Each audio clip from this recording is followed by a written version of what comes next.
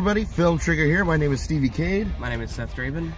And we just got back from seeing Rambo: Last Blood. And these are our first thoughts on the film. So, going into this, I want to tell you right now, I'm not a huge Rambo fan. Not that I'm not a fan as much as I just never really followed the movies all that well. It was kind of a clean slate for me and for him, because he's never actually seen any Rambo movie. Right, yeah. When it comes to what you expect from Rambo in a Rambo movie, you have two fan bases. You have the character study fans that love the first movie and aren't so big on the following movies. And then you have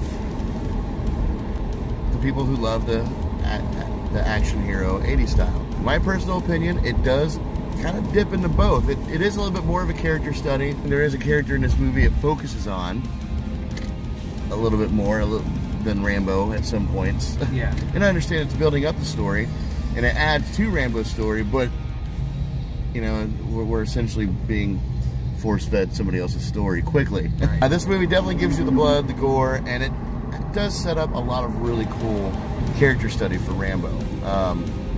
What did you think? Well, like he said earlier, I've never seen a Rambo movie.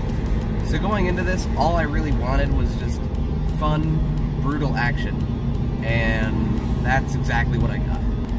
You know, for the die-hard Rambo fans on either side of the fence, I think you'll get a little bit of what you want. This movie does have problems, though. The problems, like, you know, storytelling-wise, that I had a lot of issue with. Like Seth said, if you want, you know, fun, gory action, this movie will give it to you. Do I recommend seeing this? Yes. Yes, I do too.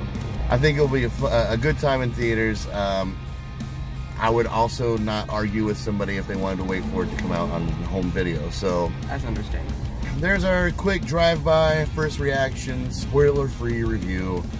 If you have seen it, let us know what you thought in the comment. Keep it spoiler-free. I'm going to do a spoiler talk on this. Be sure to hit that subscribe button and the bell ding thing so you get notified every time we upload a new video. Alright guys, well, thank you so much for watching, and stay trigger happy, my friends. Peace. In this film. God, really?